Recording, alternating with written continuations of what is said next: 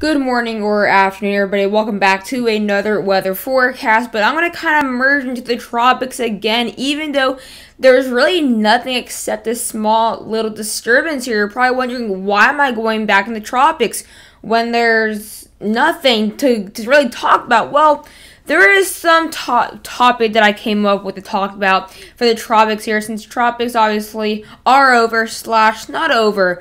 This video is going to be talking about, is the never-ending 2020 hurricane season coming to an end? Like, is it actually going to end soon, or is it over? Is it done? Is it going to stop at 30? And is it going to stop at iota? That's exactly what we'll be looking at this video here. Looking at the conditions from now on to deep in December, really determining whether this season has a shot to bring in a 1 or 2 more named storms, or is it actually just over and it stops at 30, just beating 2005. But we're going to be looking at this video, looking at all those details for 10 to 15 minutes here, so be sure to watch this to get a better idea whether the season's over or is it still never ending. So be sure to like the subscribe, like the video if you really enjoyed the topic and content. Subscribe if you're new, and hit the post notification icon if you want to get notified as soon as I make a video. But without further ado, let's get into the tropics. So we have a new disturbance here that came into the National Hurricane Center last evening on November 22nd. So we still have disturbances, and meaning we still have somewhat tropics alive right now. So tropics aren't dead right now. Obviously that disturbance in the Western Caribbean after iota never happened. So could this be Kappa? That's exactly the question there. Could we get our 31st named storm? That'd be very interesting here. Really making the lead ahead of 2005 even larger and a bigger gap, making it even bigger and huge, just blowout compared to 2005. So 10% chance for the next 48 hours, which is actually decent compared to its 5-day percentage at a 20%. So based on its 5-day outlook percentage or probability, the 10% is pretty, the 48 hours is pretty high. At a 10, usually you have like a 20. When you have a 20 for 5 days, it's usually a 0 for the 48 hours. But the fact we have a 10 for 40 hours means there's a chance this could actually form, if it does, less than 48 hours, something like that.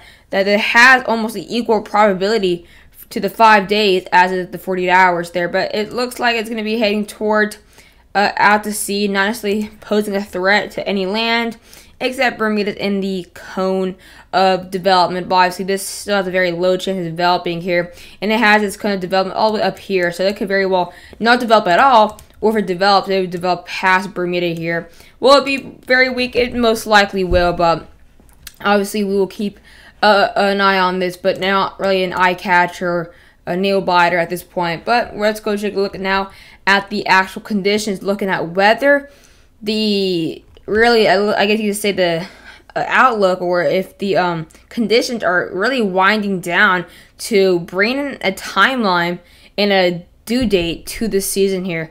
The season ends in exactly 7 days here.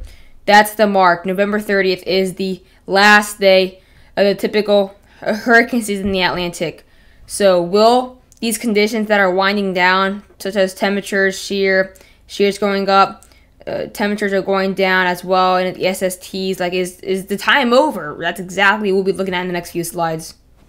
Again, nothing of concern right now. Before we actually get into the conditions necessarily, we're looking at what we have right now. So we do actually have a very big blob of dry air here into the central Atlantic, northern Atlantic there, and of course this disturbance is way to the north of that. It is actually in an area of moisture, which is actually why it is an area of development, or a possibility, and that's not an invest,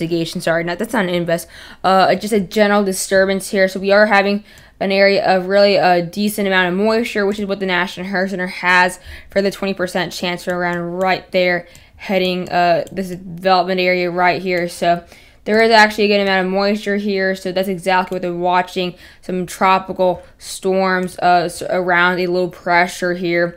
So there are some tropical storms not tropical storm, but tropical storm like tropical systems such as like rain, like tropical rain. That's what I meant. There is some tropical rain or some thunderstorms that are circulating around the low pressure, which is exactly what they're looking at right here. So this is kind of the only area right now. I mean, there is some moisture blowing up in the Western Caribbean. There just really isn't too much potential there. And obviously the tropical Atlantic here, the MDR, it's been dead since August. Nothing's going to happen here. You never see a November storm developing here. So the SSTs are really dying off here in the MDR. We haven't actually mentioned the MDR since July or August. So it's actually weird that we mentioned the MDR, main developed region. But it definitely won't be the main developed region if there even is even more development here this season, which there is a chance one to two more name storms are likely here. The time is ticking and the chances are just ending. Really, it's really a small probability we see a storm before December or before the end of the kind of, I guess you'd say, the regular end. But there still could be storms in December. It's just, will we get another storm before that November 30th timeline?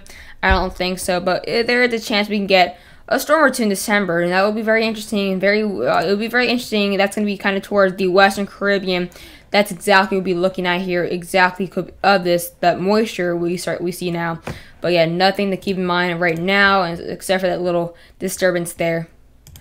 So a factor to this obviously very active, historic, never-ending season is because of just the strong La Nina we've had since August to November.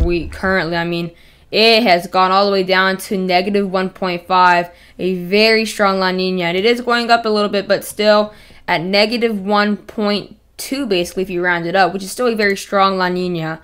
And La Nina's obviously caused less shear and less drier in the subtropical Atlantic there, which is exactly why we've had so many storms just blow up ever since August. And that has to take part because of La Nina. So that's exactly kind of the EPAC ever since August has been a really, I wouldn't say quiet, just not like it was in July or June, where it was kind of ahead of the Atlantic. Actually, the Atlantic and Eastern Pacific were kind of tied and back and forth in between May to July. Ever since we started going back more and more deeper into La Nina status, it's just the Atlantic has taken over. And even though we're sort of strong La Nina, conditions will worsen for the Atlantic.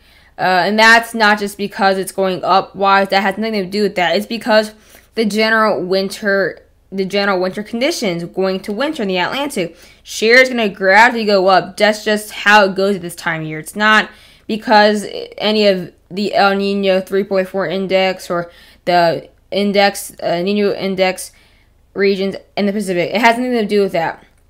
If it was actually like at a neutral phase or El Nino, obviously it would have a huge factor. But it going slightly up doesn't really have to do anything with that increase in shear and drier expected between now to December. That's exactly why the season ends November 30th, because after November 30th, shear and dry air typically just really drastically goes up in the Atlantic. And as well, temperatures, SSTs are just going to be very low. We still have some temperatures that can withstand systems. It's just, obviously, if there's drier there and shear, they can't survive or form.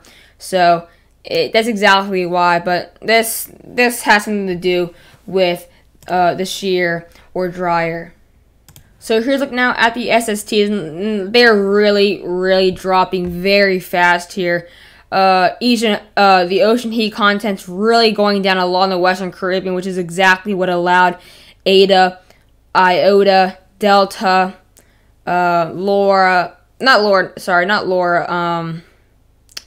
is what I think I meant Delta, even though I already said that. Delta, Eta, Iota, all these storms that blew up in the Western Caribbean, including Marco, all that was because that very undisturbed ocean heat content between May to July to even August, just untouched. And that's exactly why these storms blew up, the ocean heat content, the SSTs. But this is really going down now that we've had so many storms in the last 2 months go through the Western Caribbean. That's really winding down. They're losing a lot of supply there. So systems that go over in the Western Caribbean now, they probably won't RA as much, because not only are the temperatures going down now, only 28 to 27 degrees Celsius, so is the ocean heat content there. And look at the Gulf. I mean, the northern Gulf, 23 degrees Celsius here, continuing to drop significantly, getting some up to 21 degrees Celsius as well off the coast of New Orleans, Houston. I mean, these temperatures are really dropping fast, so nothing will survive the northern Gulf. The southern Gulf is really starting to really wind down now, only 27 to 28 degrees Celsius. We had 29 just when these storms in the past few weeks were there. I mean, it's really crazy what's happening. I mean, Theta as well. Not Theta. Iota. Wait, yeah, not Iota. Yeah, Theta, when it obviously passed by. No, sorry, I mean Eta. Well, I'm getting really confused. Eta, when it passed by, making landfall in Nicaragua and all going all the way to Florida. Temperatures were 29 degrees Celsius there, and now they're all the way down to 26, 27 here. Obviously, temperatures in the MDR really dying off as well. 27, 28, nothing really is going to survive there. Not because of the water, but because of the dryer and shear. That's exactly where that will come in effect. Like we saw the big dust wave in June. It's going to do the same thing here. Obviously, nothing will survive north of this, obviously. So really winding down to just one region. This one region is significantly dropping in temperatures and ocean heat content, which is what these storms have been depending and living off. And if this is really all minimizing and just losing less of its power, is this season basically over? I mean, is that one region where we can have storms, that one region where the season's still alive at and dependent at, is it going to be basically unfavorable in the next few days and few weeks?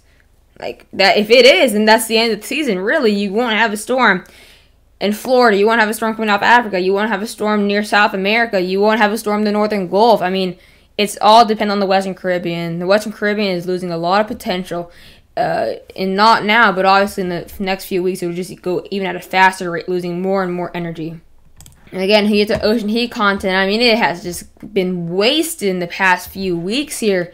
I mean, before Eta, we were seeing reds, dark reds up here in the right here in the 150s, and now we're right here in the Western Caribbean where we had that 150 here, these 150s and triple digits. We're seeing literally near zero.